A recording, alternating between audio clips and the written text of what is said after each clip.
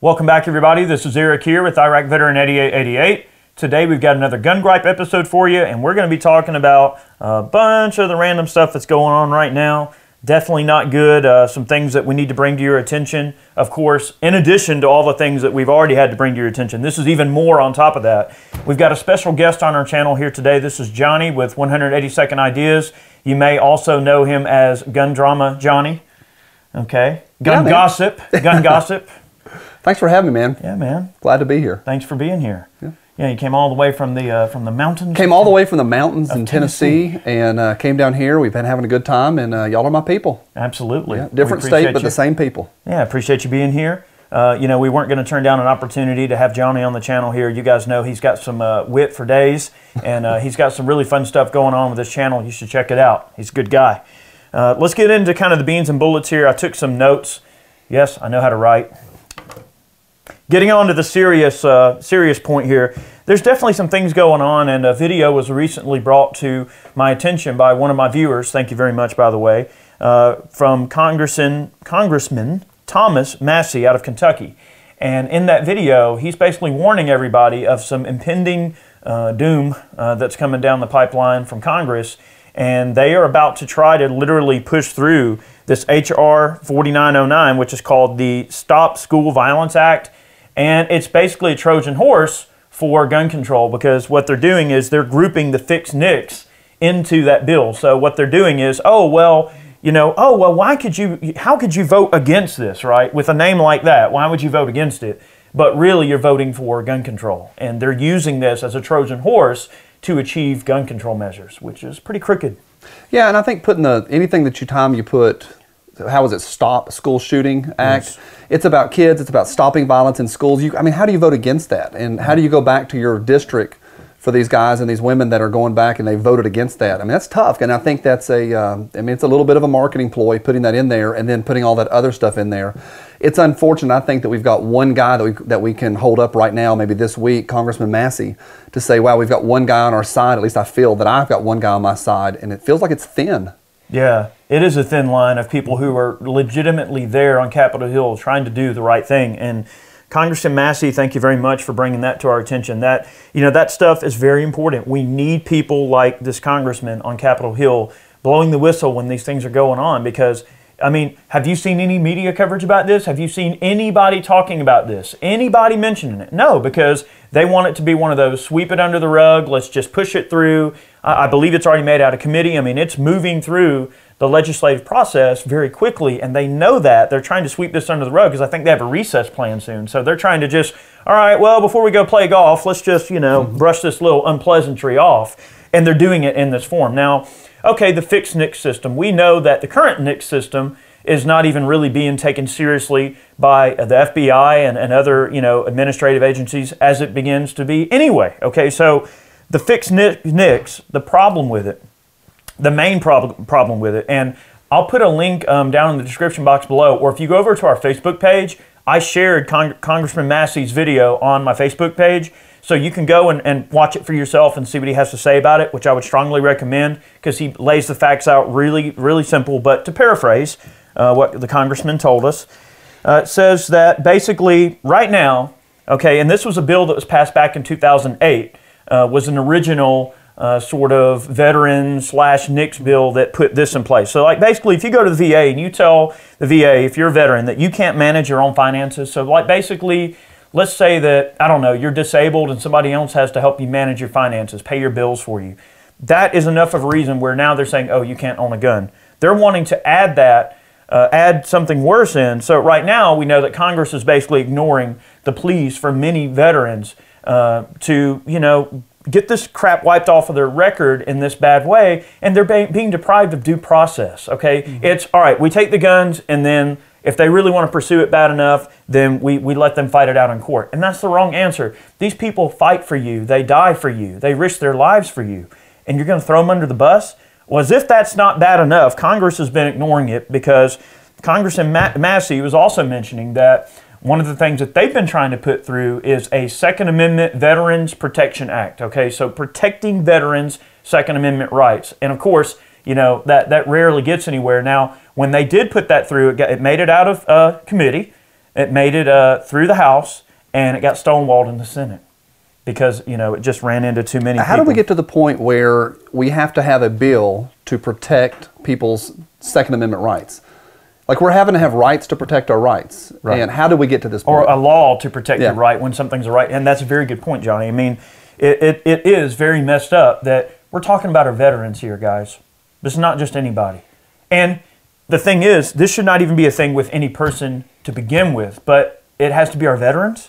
So why is Fix NICS, which is currently being pushed through in 4909, and definitely oppose it, call all of your, you know, all of your representatives up and tell them that you will vote them out if they support this bill. You have got to make sure they understand that they're really voting on an anti-gun piece of legislation. So what does Fix NICS actually do that differs from what's currently out there now? Well, the major problem with Fix NICS is it provides financial incentive to these agencies for reporting our veterans. So imagine a bill that provides financial incentive, bonuses to people to enforce something that probably already needs to be enforced. Well, it doesn't need to be enforced, but we're talking about what's on the books and what they're supposed to do. They're basically saying, oh, well, we'll throw a bunch of money your way. It's basically bribery, okay? Follow the money trail. Follow the money trail, and it's a very crooked way to treat our veterans. Giving incentive to an agency to go, well, man, that money sure does look nice. Well, I tell you what. Well, let's see. Well, this list here, Johnny, I don't know. It was a little questionable. Maybe some of these people should be on there. Maybe not. Well, none of them do. But from their perspective, you know, all right, well, this person, that's kind of a thin line. You know what? Report. All right, I'll take the money. So it's like they want them to just en masse report veterans, knowing that it's not going to stick in the long run, but they're doing it to deprive people of their rights. So what you're saying is the bigger the list is, the more money that funnels in. Yes. So they have financial motivation to increase the financial limit. motivation that exists. If this 4909 is passed, it is literally bribing people in these agencies to be to report more people. And you know that it's going to cause erroneous reporting to occur because they're going to be like, oh, well, they're just chasing the dollar. And that's a very, very crooked way to treat our veterans. Our VA hospitals are already doing a crappy job of taking care of our veterans. You guys know, if you're a veteran, you've had to go to the VA for something, a checkup or a hearing test or something. It is literally an act of Congress to get in and out of the VA without, you know, tying up 3 days of your time and a bunch of phone calls and the runaround. So it's a very crooked way to treat people, and especially the people that have fought and died for you, and have bared wounds that are not only, you know, real wounds, but emotional wounds too, that they'll have with them for the rest of their lives. You ask them to do that. And that's all besides the point where they're talking about, oh, well, we need to change the age to buy a long gun to 21. Think about that. So you're good enough at the age of 18 to go overseas and go do the job, and they're going to give you an M16 and an M9 Beretta and a Ma Deuce, and they're going to give you a 120 millimeter mortar and tell you over there to go over there and do a job. But, these people are trying to hurt us. We have to arm all these people, send them over there to go fight them. Oh, go fight them. We don't want them here. Well, then they come back. Oh, well, those people are dangerous. And they can vote. You can vote at 18, but you can't own a long gun. I mean, you can't have your cake and eat it too. Mm-hmm. You just can't do it. I mean, what do you think about that? Well, how they're treating veterans? I think it's. And I'm not a veteran, and I'm very open about that. But I've got, you know, deep feelings because, you know, as an American, I think we all should have deep feelings. And that's not a lie. I mean, I really have a strong opinion. We talked a little about that last night. Really strong opinion about veterans, and, you know, I think it's deeper than just a respect. I mean, because we all respect veterans, or we should. But for me, I have deep feelings about vets, and I think it's important, I think it's critical, and I think it's unfortunate. My question is, how many guys, because it's a nightmare to get through the VA, how many guys are just not getting treated at all? Yeah. I mean, if you got something that's life-threatening, you have to go in. But what about guys that just need just a checkup, or guys that are struggling? Yeah. How many are not getting what they need because of politics and red tape? Well, the politics and the red tape that are surrounded in things like Fix NICS, it basically what it is, it's society saying that you're not good enough to be with us. And do you realize how much more that pushes those veterans that might need some help in the wrong direction because they're scared that they're going to lose their rights, or they're scared that they're going to be pushed into some corner and treated like a substandard part of our community? Absolutely, you know, not. That's not acceptable. That's not the country that we've created and that we've worked for. And, you know, the fact that they're even wanting to do this is treasonous, and it's by very nature, I feel. because you can judge a country really, really well by how they treat their veterans. So what happens when our veterans start being treated as substandard people? You're going to create sort of an ecosystem where people are like, well, screw it. If you're going to treat me like crap, you're going to take my guns, you're going to take my rights away, you're going to do all this, then why even serve? People are going to be like, well, why bother serving? Why bother? Why sacrifice? Why risk my life when my country's going to turn their back on me? That's how a lot of people are probably feeling right now. And there's a sense of betrayal. You know that there's veterans out there that, they mention the VA that they can't manage their own affairs, and then all of a sudden they lost their gun rights. Do you realize how that probably feels to be sitting there and thinking, at a time when I need to be protected the most, that my country's going to disarm me? Because what? So I can be trusted to go overseas and do this job. When I come back, I can't be trusted? That's the stupidest thing I've ever heard. If anything, the veterans of our country are more qualified to own a gun than anybody else. I know I'm going to catch some flack by saying that, but I'm going to tell you right now, if anything, we're more qualified to handle guns than you are. I don't want to hear it, How do we get to the point where you have to stop and say, I'm going to catch flack for suggesting that people that have military training are doggone good with weapons, and they are safe and reliable and trustworthy folks, and then you already know that you're going to have people can't handle the truth. But the truth of the matter is, who would you rather have and look, I'm not trying to spin this like we're better than anybody. It's not that. But, come on. These people are trained. Why should they not have guns? They obviously have way more training than any of you. So what's the problem? Why take those people's guns away? It's just the stupidest thing ever. So anyway, that's one thing that is in the crux of this video. That's something very important that I wanted to cover, is the HR 4909. Do not look at that bill and go, oh, well, the Stop School Violence Act. Oh, that sounds so fuzzy and carefree. It is anti-gun legislation in disguise. And you have to stress to all of your representatives, do not support it. I know that you look at it and it's in black and white and you go, oh my God, if I don't vote for this, then I'm not supporting, You're pro-school violence. Exactly. Yeah. So don't let them mull you into that corner. Guys, we're in the lead here. We have representatives in the House, the Senate, the presidency. That's why we elect these people, is to protect our rights. Do not cave in on this. Do not give them an inch. They'll take a mile. Let me ask you this. For the average viewer that's out there, like me, and I watch your channel religiously. Thank you. We see this and we know, okay, HR 4909 is bad. What do I do? I know that you've mentioned, maybe email, call, contact senators, I know right now it's congressmen or congresswomen, but what can we do besides that? Because I think we're here in YouTube culture, my opinion is often instead of to take action, because people have these feelings, all right, I need to work on this, I need to talk about this, I need to get the word out. What do? They go to another channel and leave comments in the comment section. Right. We've got to step outside of YouTube comment section and going from 2A site to 2A site. What can the average person do other than contacting congressmen and congresswomen? Well, that's a good question. I think that what a lot of people should really be encouraged to do is to bring this conversation to all the people around them. So, don't just share it within your respective 2A communities, your friends and people that are pro-gun. That's why we put this stuff out on Facebook, we promote it on YouTube.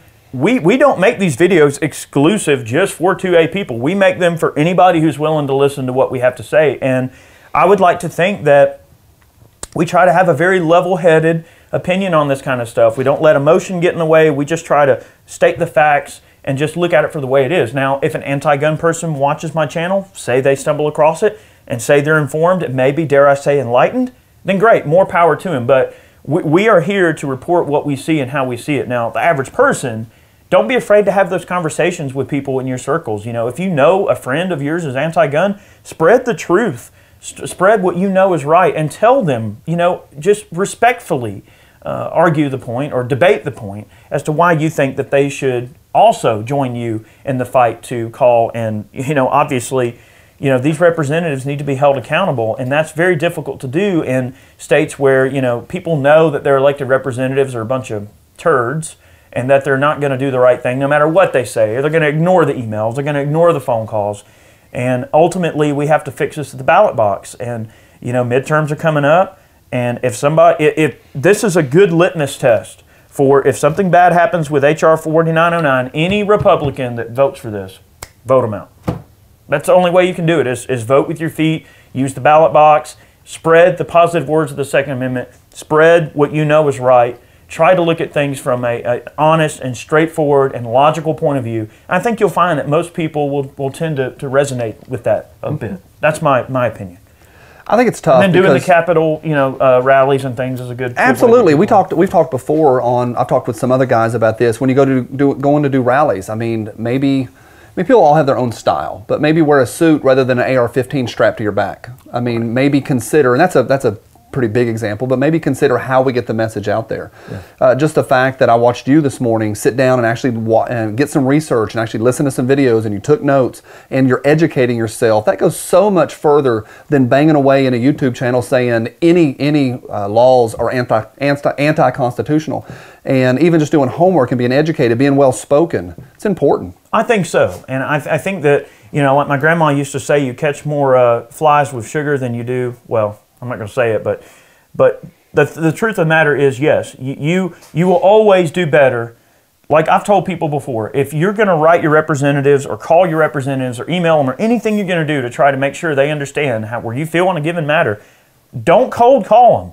Take a notepad and just think about what you want to say, and just prepare a statement. Write a short statement. And if you have to, just read the statement off the paper. You don't have to be put on the spot. They're the ones that's put on the spot. They're the ones that's unprepared because they don't know you're going to call. Do your homework, get everything together, make a positive but respectful but stern statement. Be a professional, and you'll get way further that way. They will understand that you are a person who is to be reckoned with. You are a voter. You are a person that is going to end their career if they don't do what you say. You are their constituent. And if you voted Republican, you voted them people in, then you are their constituent. And if you tell them not to support 4909, trust me, enough of you get on the phone, they're going to be like, okay, yeah, we need to stay away from this. So there's 4909. Here's the other one that was just put forth on 2/26/2018 by Sisseline. We might have mentioned this one specifically. It might have been the one where they were just talking about rate increasing devices and stuff. This is H.R. 5087, and it is actually a full-blown assault weapons ban of 2018. That's literally what they're calling it. And it's basically the same repackaged thing that we've been dealing with forever. There's not really much point in going over too many of the details because, guys, pretty much if it's semi-auto, they want it. They list like over 250 different guns by name. Guys, they want them. Well, they want them all. They want but I think the easy step right now, because of Florida and because of Vegas, the easy step right now for them is to go after the semi-automatics, high capacity. I agree, and it's highly unfortunate that this is what we're... Okay, so the one that we talked about in this previous video that Chad and I did was HR 3999. That's the one where they're talking about, let's just say bump stocks, essentially. So the big three, this is what I've got written down here. The big three is HR 3999, HR 5087, and HR 4909. You must contact your representatives right now, especially on 4909. Let them know that you will not accept them failing you in any stretch of the imagination ever. You must fight this tooth and nail because they're wanting to take what they perceive as an inch, and I know it's an overused statement, but they're trying to take a mile. And 4909 is a poison pill. Okay, that's literally what it is. It looks nice on the outside. All right, it's going to get rid of my headache. I'm going to eat it. Oh, it's got some nasty things inside of it. So they're trying to literally play on they're trying to play on tragedy, and they're trying to play on people's emotions, and they're trying to wrap something that's poison in with something that has the appearance of being good. And of course, remember, the Stop School Violence Act has the support of all the usual suspects. Feinstein and Pelosi and all these crooked politicians that want to take your rights. Okay, it has their support. So bear that in mind. If a bill has their support, it can't be good for the Second Amendment. I think it's unfortunate. Those boys a long time ago died in the streets in Boston. They died in the fields on Long Island, present-day Long Island, and died to get those words on that paper. Yeah. And here we sit a couple hundred years later having to fight again, but this time it's from within. It's just unfortunate. I appreciate you taking this stand. It's a big deal. Well, and we've got some other things to kind of talk about too. And so those bills, guys, if you do nothing else today, please contact your reps, especially on 4909. So let's talk a little bit about, so it was, I don't even really follow popular culture that much, but it was what, the Grammys the other day? The Grammys. No, with the, let's call them the Oscars this year. The Oscars. We'll call them the Oscars. Was it the Oscars? Yeah, it was the Oscars. It was the Oscars. I don't know, what's the difference? Yeah, one's for one thing and one's for another. It's All a whole bunch of rich people. So it was the Oscar. It's a bunch of rich people patting each other on the back. Okay. So didn't the Oscars have like, what, among the lowest ratings ever this year? It was abysmal. I didn't even know what was going on. I don't even really know what's, I guess the Oscars is what, for movies, and then the Grammys Oscars for music? is for movie. Yeah, the Oscars are the Academy Awards, and they took place last week, and they had abysmal ratings. All right. Wonder why. And how many police did they have? They had, I believe it was over 500 armed guards, and they had full perimeter. What kind of guns did they have? Well, scary ones and black ones, probably. AR-15s. They had dogs too, assault dogs. Assault dogs. They did. Did the dogs have guns? I think the dogs had guns. Yeah, armed to the teeth. And it's funny, they had a full perimeter all the way around the facility, and then get up on stage and want to lecture me about my rights. It's funny how that works, isn't it? That's horrible that that's a society we live in where these people think that they're above you. And that's what we have to remember. These elite and these people think that their safety and their livelihood outweighs your ability to protect yourself. They want to disarm you, but they want to have 500 armed guards with M16s outside of their little thing, so that, you know, where they can all pat each other on the back and not have to worry about the little peon nobody coming in and doing anything. So their safety is important to them. You better believe. So they like guns. The anti-gun crowd loves guns. They just don't want you having guns. So I felt that was a pretty important distinction to make in this video, because don't think just because these people are voting towards all this anti-gun stuff that they're anti-gun. Oh no, they're pro-gun. They're pro them having a gun. They just don't want you to be armed. So very pro the government having a gun. And you know, hypocrisy is palpable, and I'm a hypocrite in some ways. I mean, there's things I say and I do one thing and say another. So we're all hypocrites, but this is things that matter. I mean, how many of the congressmen and congresswomen and senators have walls around their houses? Yeah. But God forbid that we build a wall to keep Texas safe. What's a bigger travesty to make here? Okay, so if you are anti-gun, then vote with your feet. Don't carry a gun. Don't accept armed security.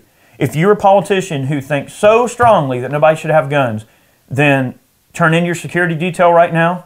You get no security detail. Don't carry a gun. Vote with your feet. Be the change in the world you want to see. See how well it works out for you. If you're some movie star or whatever that hates guns and thinks that we're all a bunch of uneducated, dumb rednecks that shouldn't be armed, and that all of us rednecks are just hillbillies, and all us rednecks and veterans are just hillbillies in the woods with too many guns, clinging to their guns. Then why don't you just vote with your feet and take all those 500 armed officers with those ARs off the red carpet? Just, okay, well, if guns aren't good enough for you, then don't have armed people around you. Like, make a statement. Make a true statement. But it does not support your position when you pay 500 Brutuses with ARs to guard you and your so important life. You have no leg to stand on in terms of an argument when you're being protected by 500 people. Basically a small army. I mean, that's just our perspective. I mean, of course, our opinion doesn't matter because we're just nobodies, but hillbillies. Yeah, we're just hillbillies. But, all right, so something else I want to mention quickly, and this is just the last talking point. The NRA seems to have changed direction on the bump stock thing. They released a statement not long ago. In fact, I believe Tim with Military Arms Channel shared that statement over on his Facebook page. That's how I got word of it, and I was like, okay, cool. And Tim was fair. You know, Tim wasn't saying, hey, we love the NRA now, or I love the NRA, or yes, we should all jump on the NRA bandwagon. But Tim, to be fair, gave credit where it's due. It's like, hey, maybe now we are seeing some form of change from the NRA. Maybe they've caved into the pressure. Obviously they should, because if their base contacts them enough and says, look, we don't want you to support this, then absolutely. So, in other news, the NRA appears to have changed the direction. They do not support making the long gun age 21. They do not support bump stocks or assault weapons bans. And yeah, they do not support fixed NICS from what I can see. So isn't this good that the NRA is supporting guns? Wasn't that a good press release? Yeah, isn't that what they're supposed to do? What a nice day. What a good week we're having. That would have been nice 6 months ago. Yeah, when would we have really been. needed it. Now let me ask you this: you've covered a lot of stuff here. Yeah, you've gone through politics. We've gone through Veterans Affairs. We've gone through finances. We've gone through a lot of stuff. Yeah, yeah. For you to take a really hard stand, which I appreciate, what are the consequences for you? Are there consequences for taking a stand this hard? Consequences? Yeah. Will people whine? Will people chirp at you? Will you hear from people? Does this make people upset? Do you hear from the quote unquote left? I don't like dividing the world into left and right, but will you hear I don't from? Either. Because it's flu, it's gray. Yeah. But will you hear from people?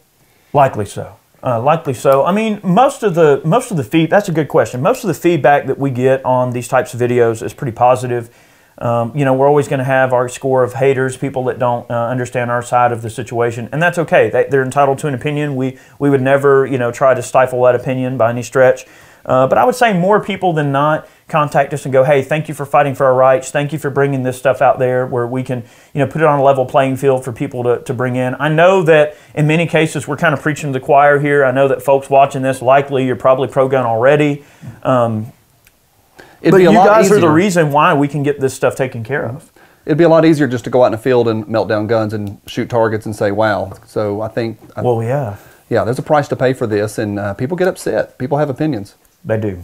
And opinions are what they are. And I mean, yeah, we would love to do nothing more than just melt down guns and review guns and have all kind of fun. But these kind of videos have to get made. I can't sit on the sideline. It's not fair for me to essentially make a living on the Second Amendment, but not support the Second Amendment. Why would I have this big voice and all these people that care about what we have to say? Why would I not use that to better our overall position? And it has nothing to do with, you know, making a living or doing any of that. All of that aside, it is an inalienable right that we all have, and we feel strongly that if you're going to use firearms, whether you make a living, whether you don't, if you defend yourself, whatever, if you're just a hobbyist, doesn't matter what level, if you are a firearms person and you love guns, then guess what? You are involved in a political fight. You, if you own a gun, have to understand that there are many, many people that think you don't have the right to, and they want to take it away, and they want to take your guns. And I feel it's strong to use the voice that we have for good, and I feel like we try to enact some positive change. I mean, like the national carry bill, and also the shush thing, the whole the suppressor bill. Okay, right. Chad and I fought really hard putting out multiple videos to try. You know, we got it out of committee, and then of course stonewalled. Right, because of Vegas. Yeah, I mean, we should be picking through pro-gun legislation, like ordering off a dang Taco Bell menu. I know I've said that before, but literally, why are we even having this conversation? Why is this even occurring? It's so silly why we even have to have this discussion. We should be talking about, well, last week we got this pro-gun bill passed, and here we go, everything's looking great. But no, it's all doom and gloom. Yeah, we should be melting down guns in a field and not having to deal with this. Should be. Right. But we cannot stay asleep. You know, we have to have our ears to the ground like the Indians used to do. You gotta have your ear to the ground, listen for the buffalo. So what we're doing is we're listening for buffalo. And in this case, you know, we definitely, sorry, I'm so unorganized here. You know, Thomas Massey out of Kentucky, thank you very much, Congressman, because those are the kind of people we need to get elected. Those are the people, like he's blowing the whistle because his job, he took an oath to defend and support the Constitution of the United States until the day he dies. When you take that oath, that's a serious oath. That oath follows you till the day that you're put in the ground. And if you're going to take that oath and you're going to take it seriously, you're going to lay your hand on that Bible and you're going to call yourself an American and you're going to defend to the death the Constitution of the United States, that is what you have to do. It has nothing to do with how he may feel about the Second Amendment. He is obligated to fight for the Second Amendment as a part of our constitutional rights. When you put your hand over that Bible and you take that oath, it is an oath that you take to the day you die. And, you know, and that's good. You know, we need more people like Thomas Massey. So, all hands on deck. All hands on deck. I mean, why are 30 congressmen not making the same video that Mr. Massey's making? Re-election. Why is Massey the only one doing it? Re-election. They're scared. Right. Always on campaign. Always pushing for the next election. I guarantee you Thomas Massey's getting reelected. Promise you that. Promise you that. So, guys, thank you for watching today's video. We graciously appreciate all of our viewers and all the folks that sit through these videos. Guys, make sure you go check out Johnny's channel, 180 Second Ideas, and check out all the stuff he's got going on. We'll probably have some videos with me over on his channel, well, Chad and I on his channel in the future. But check him out. He's a good guy. Got a lot of good ideas going on. And also, we appreciate all the support that we get from you guys. You're on Patreon as well, aren't you? Mm-hmm. So if you'd like to support Johnny on Patreon, go on over there and donate a few bucks to help out because, guys, our voices are being fought against every single day. I mean, we are among enemies here, and every dollar we get in terms of contributions, it helps, guys. I hate to e-bag. We're not e-bagging, but if you love the content and you want to help us out, you know, consider a Patreon donation or maybe purchasing a t-shirt to help, you know, all the funds that we make off t-shirts help us to be able to put this kind of stuff out, as well as man can sales and any other things like that we may do. So anything like that you ever do for content creators like Johnny, Tim at Military Arms Channel, Dave over there at Plingster, Mike at Mr. Guns and Gear, Yankee Marshall, doesn't matter. Whoever's out here and is putting out good content, if you consume it and you love it and you really feel in your heart that what they say, you know, represents you, then consider helping them out with a little donation, because this stuff takes, I mean, we were talking earlier, Johnny, about the amount of time it takes you to put together these videos. I mean, I know we take a lot of time to do it. We're not tooting our own horn, but guys, it is a very big undertaking, and all of the funds are graciously appreciated. Think of it like a tip jar. If you love what we're doing, consider a tip. So thank you for joining us today. Thanks for having me, man. That was fun. Pal. Appreciate you. Thank All right, you. yeah, so this has been Gun Gripes, guys. Thanks for watching today. We'll see you next time. Hopefully, gosh, we don't have to make too many more of these dang videos, but believe me, if this garbage comes down the pipeline, we're going to do it. So thank you for tuning in today. We appreciate you. We'll see you soon.